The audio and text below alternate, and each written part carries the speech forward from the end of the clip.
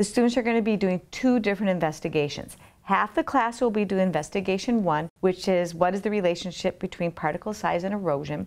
The other half is going to be doing an investigation that's going to be looking at what is the relationship between slope of the land and erosion. The students who are doing investigation 1, the relationship between particle size and erosion, they're going to be having a mixture of soil, sand, slate, and gravel. Once they pour the water onto their hill, they now have to observe what happens. And they need to rank the size of the particles from the largest to the smallest.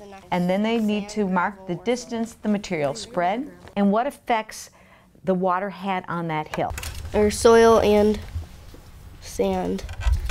It moved 8 inches. Soil and sand both moved 8 inches.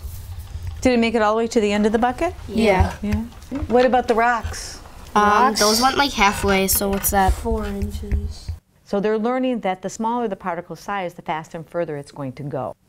In investigation 2, the relationship between the slope of the land and erosion, they're going to make a hill of moist sand. And then they're going to take a spray bottle and simulate rain. And their first investigation, they'll have no slope. I don't see a lot moving down that much.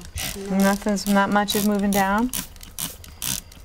Then they create a gentle slope by raising the slope of the hill 5 centimeters and perform the experiment again. Then they make a steep hill by raising it again another 5 centimeters and record their results. Each group needs to analyze their results. With the no slope? Okay, so then we can do it on this one. Have them raise There's like no erosion. How about the sand and that spread?